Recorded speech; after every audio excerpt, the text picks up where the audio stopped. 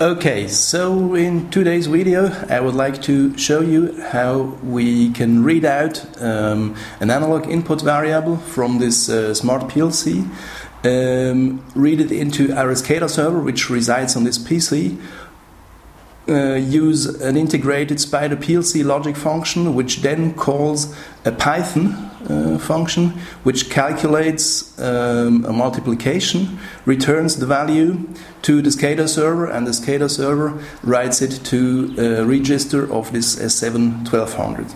So if I turn the analog input here, we see the value changing, we see the value in our SCADA changing. It will call the Python function over here, which runs the Python script, which is got executed right here, and it writes back to the register in this S7-1200 PLC. So the next question will be, how can you do that at home? First thing I suggest is to download the respective components. So first go to our homepage SpiderControl.net, refer to the download section,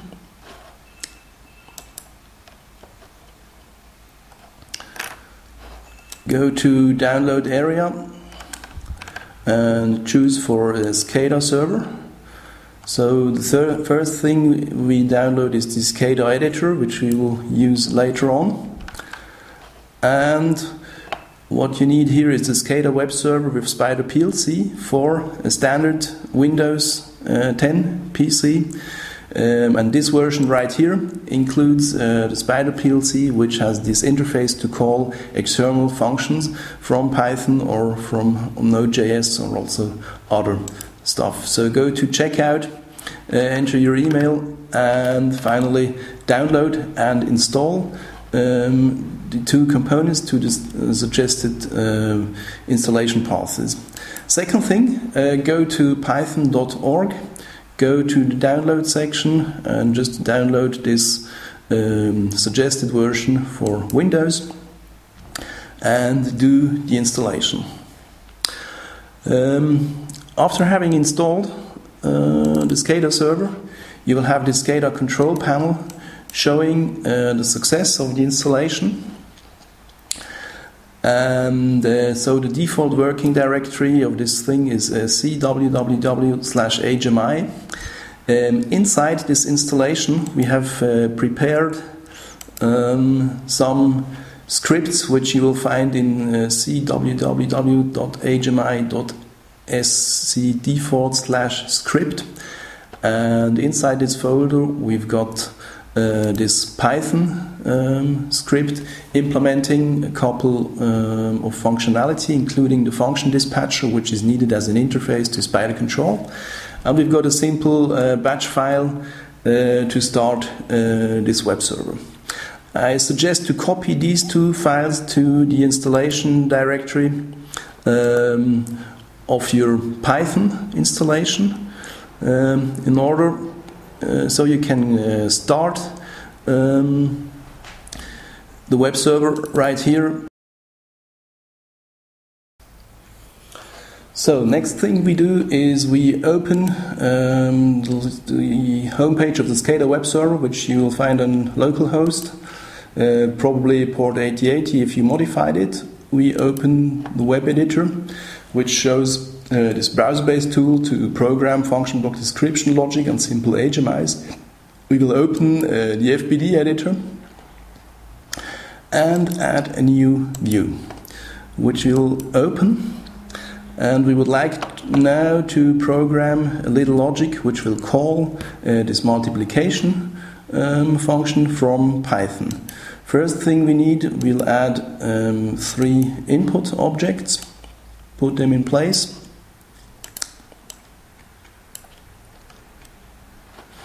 And an output.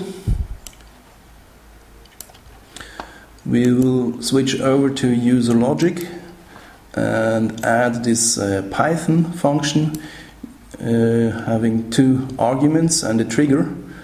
We will connect our inputs and connect the output. For the trigger,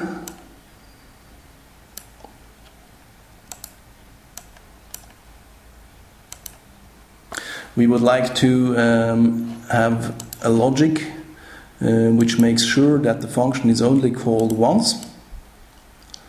And to do so, we have a rising edge trigger function which will be connected to this trigger input.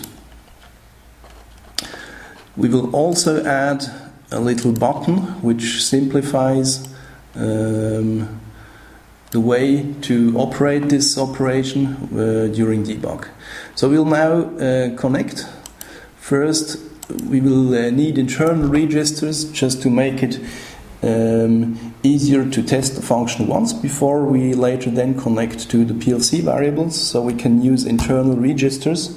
First register we will use is R170 for operand 1. We use R171 for the second.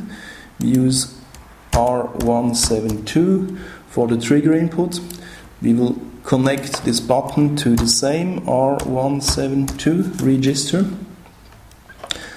and we will write to the output R175. We now also have to configure the function that we would like to call. So the function is called mult and is implemented in our Python script. If we have a look at this Python script, you will find a dispatcher function where you can add your own function call, which will call.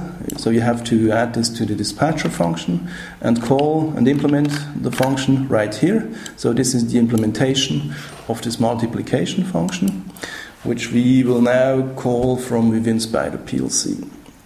Okay, so we've got connected everything. We will exit, we will make build and run, save, and start the debugger.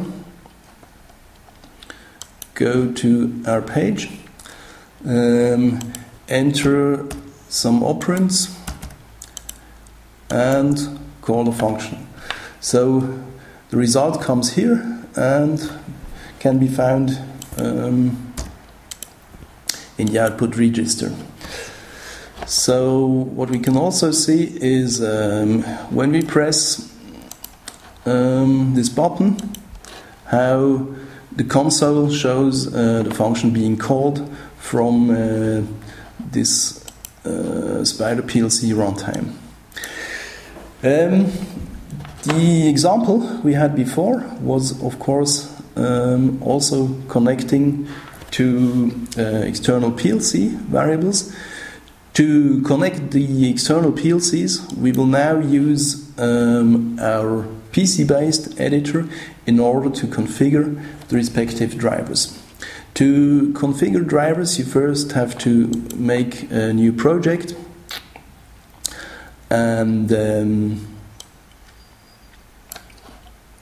start this wizard. We can just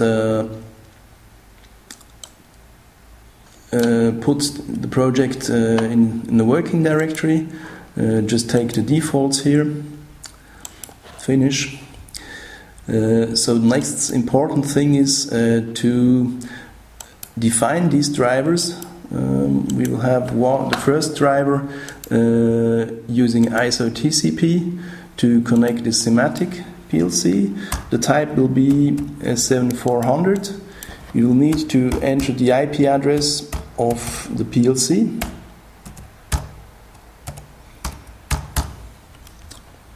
Rack number is 0 and slot number is 1.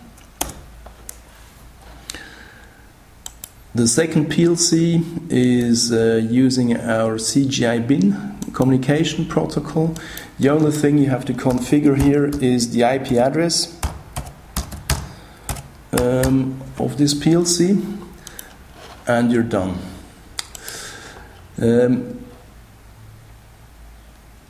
You have to deploy and download the project. So go through the build process and have it deployed to this CHMI folder. You then should usually do a restart of your web server in order to load the new driver settings, and we're now able to connect to PLC variables. The respective logic I've already implemented right here. So it's the same thing, calling this multiplication, but instead I have here the variable called PLC1 RT0 AI2. This is the analog input. I have added an automatic trigger function using a timer, which just gives me a timestamp. Then using a rising edge trigger. So this logic will send a trigger each second, calling the function each second. And we've got a little logic to write to this register of the S7-1200, which is called PLC0 db1.dbw6, and this function here writes only when the value has changed, so using this enable trigger function, and logic works like that. So we copy the output value to an internal register called R160.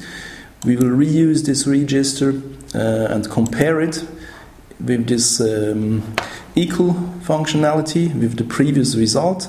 We'll invert the result, have a positive rising edge trigger, which will then generate us this signal to write to the Siemens. We make an exit, do build and run, and start the debugger once again, and we see on this page how the execution is now done automatically. So if I change the input value of this analog input, the output will react correspondingly and write to the register.